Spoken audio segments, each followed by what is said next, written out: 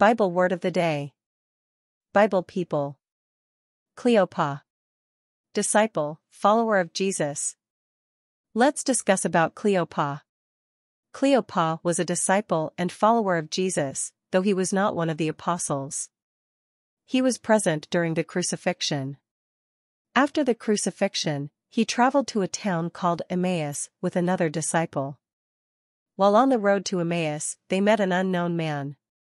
This man would later explain the scriptures to them and why Jesus had to come and die on the cross. The Bible tells us this unknown man was the risen Lord. God had hid his identity from them until after he explained the scriptures.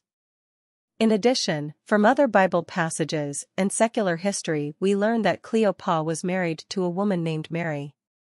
And they were the parents of James the Less and Joses. James the Less and Joses both had been a follower of Jesus.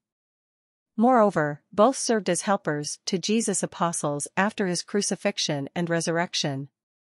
Now behold, two of them were traveling that same day to a village called Emmaus, which was 7 miles from Jerusalem.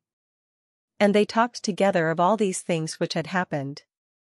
So it was, while they conversed and reasoned, that Jesus himself drew near and went with them.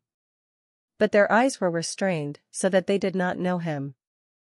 And he said to them, "What kind of conversation is this that you have with one another as you walk and are sad?"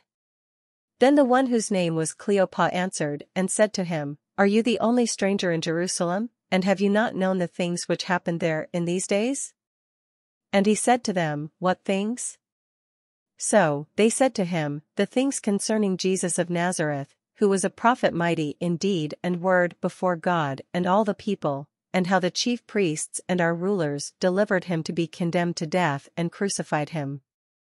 Then he, the stranger, said to them, "O foolish ones, and slow of heart to believe in all that the prophets have spoken, ought not the Christ to have suffered these things and to enter into his glory?"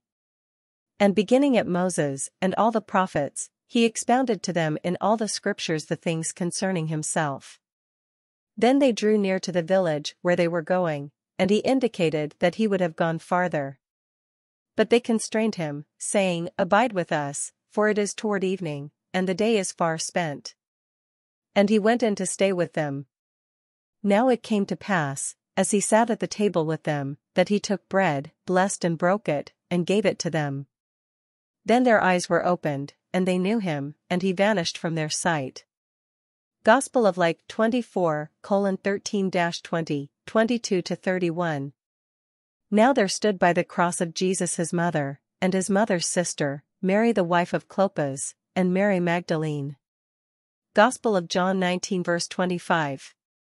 There were also women looking on from afar, among whom were Mary Magdalene, Mary the mother of James the Less and of Joses, and Salome, who also followed him and ministered to him when he was in Galilee, and many other women who came up with him to Jerusalem. Gospel of Mark 15 verses 40-41.